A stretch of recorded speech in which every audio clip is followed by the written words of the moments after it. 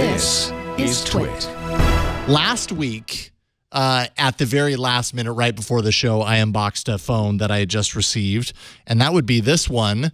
And you may remember this from last week, the Red Hydrogen 1, this beast of a phone. And when I say beast of a phone, I really do mean it. This thing just feels so large. I mean, next to the Pixel 2 XL, it's hardly a shadow, the Pixel 3 XL. No, hardly. It overtakes it. It's a blanket. Yeah, totally. This thing is gigantic. And I mean, it's such heavy. Heavy. Yes, it's heavy. It's got really unique design stylings, as you can see, Kevlar and aluminum. The whole thing is just a really unique device. So I'm going to go ahead and kind of walk you through this. It's made of Kevlar. Yeah, Kevlar. Well, Kevlar on back. You got some Kevlar and you got some aluminum around the sides. It just feels tight. Like it feels like you don't even need a case. You could just drop this thing and it's always going to work. Like a Hummer. Yes. Actually, that's really a great comparison. This is probably the Hummer brand of smartphones right here, because it's got a lot of like tough, durable kind of stylings to it. It's extreme. It's extreme, exactly. And it's good. This is only going to appeal to a certain group of people. And I think the challenge for Red here is that the people who they want it to appeal to are camera enthusiasts.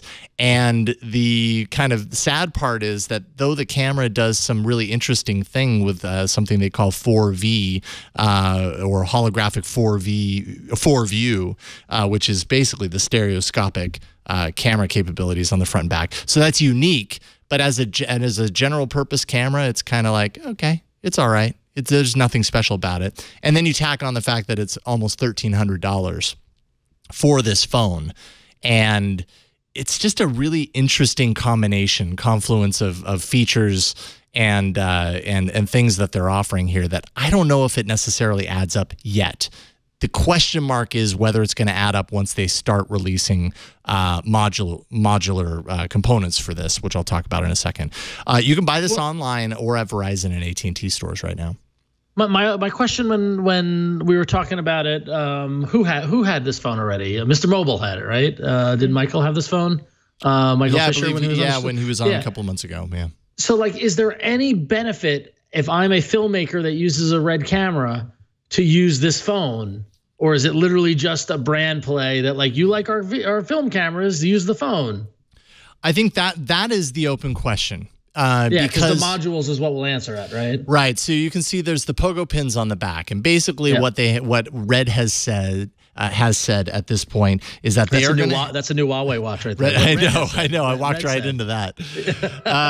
Is that starting in 2019 sometime, they don't have a specific date, but there will be modules released for this, including, from what I understand, a cinema style or cinema class capable camera with a mount that would mount onto here. So the idea being that if you had that and you had this phone, you'd have a relatively moderately priced Red camera, you know, and I mean, Red cameras are not inexpensive. The whole camera line is very expensive. So if this was like your entry level point, you get the phone, you get the modular camera for it, and it's good enough, then this might be a really great entry point for beginning Red photographers or someone who wants the Red capability in their pocket in more of a mobile sense. So the long-term play is potentially very promising.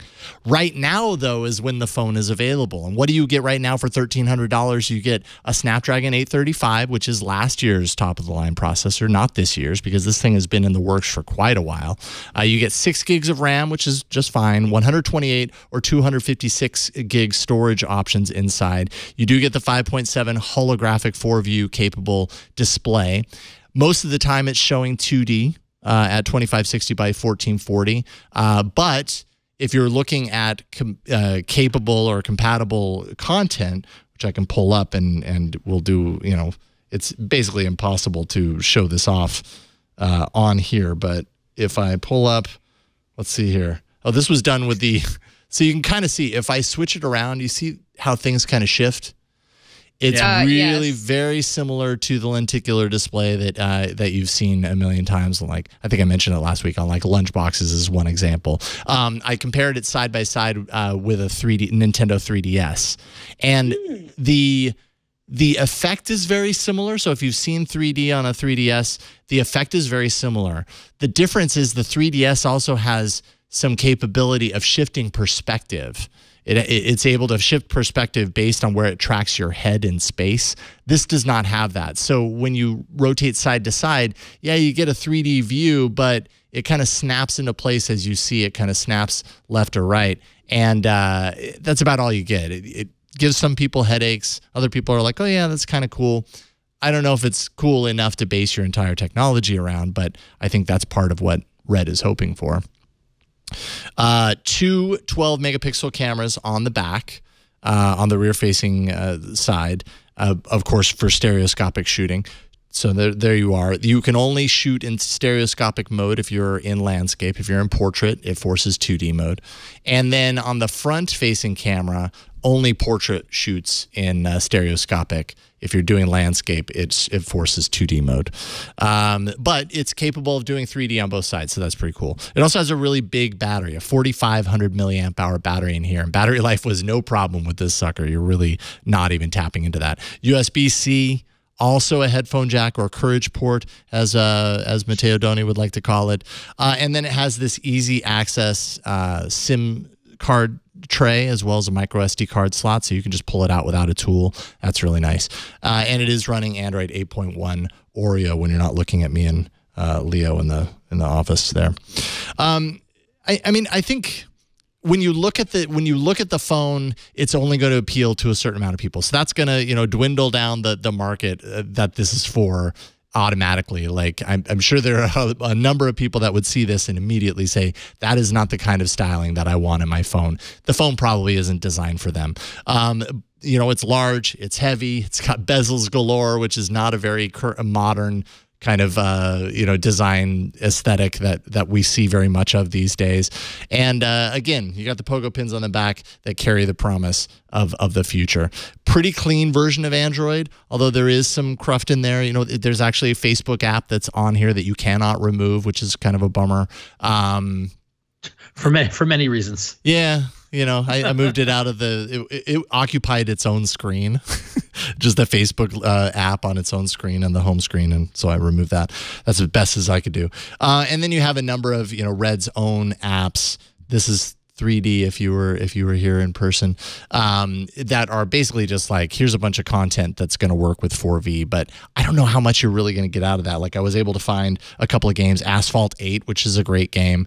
There's a 4V version of it here in this app store, and I played it, and it's neat. It's nice. Like I've played the game a million times in 2D, and so to get some of those elements in 3D, or as they would say 4V, it's nice, but it's just not going to sell devices in and of itself, So there's a number of Red's own software on here. Hydrogen Network has some longer form 4V videos that you can kind of use to, to watch kind of the scenery and wildlife and stuff and go, ooh, wow, that's in 3D. That looks really cool. And I will say that in kind of playing around with the phone, I noticed some kind of choppy transitions, some frame dropping. In a $1,300 phone, I feel like that's kind of inexcusable.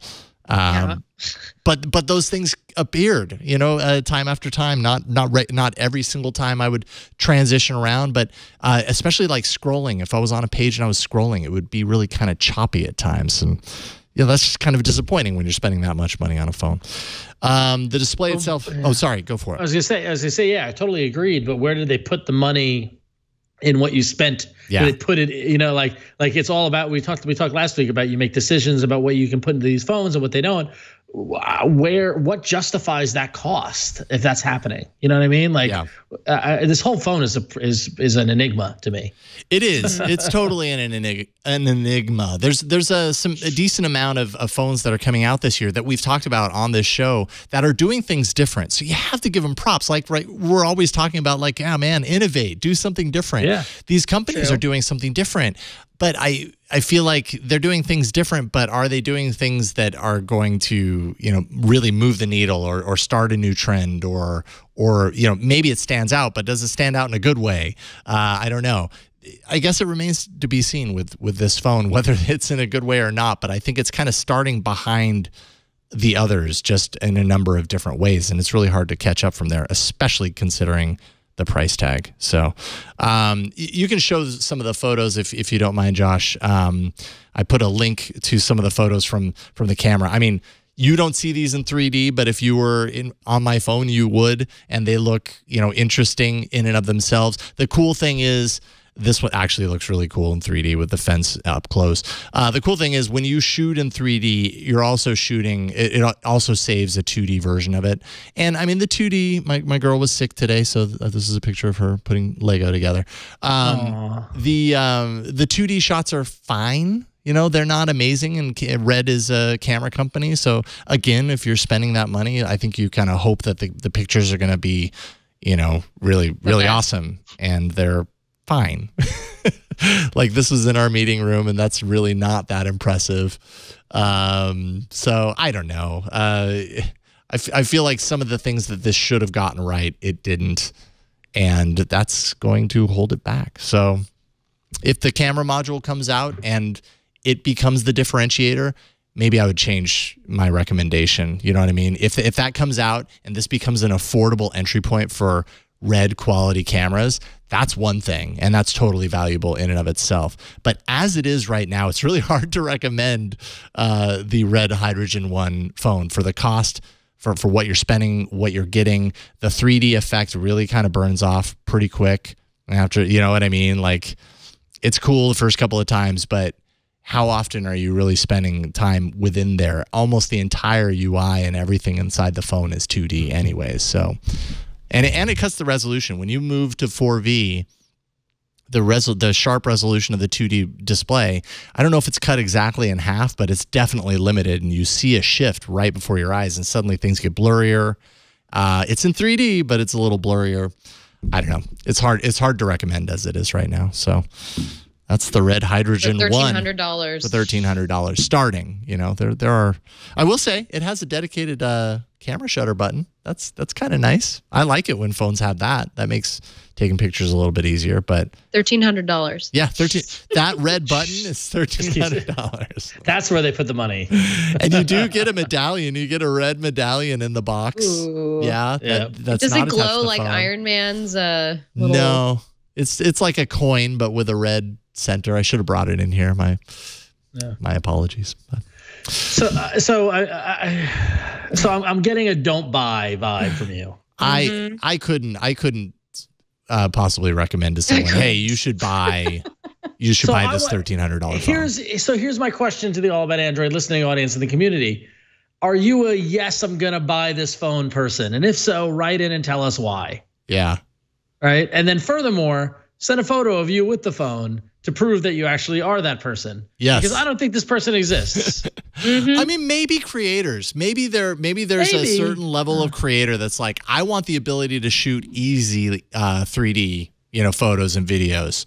And if so, there aren't many games in town, and you could do a whole lot worse than going with a brand like Red. They're very well known in cameras. Yes, this does that, and it has an integrated viewer for that content. So maybe if you're a creator, this is a good way to go. But yeah, I'm very curious. Outside of that, I don't know.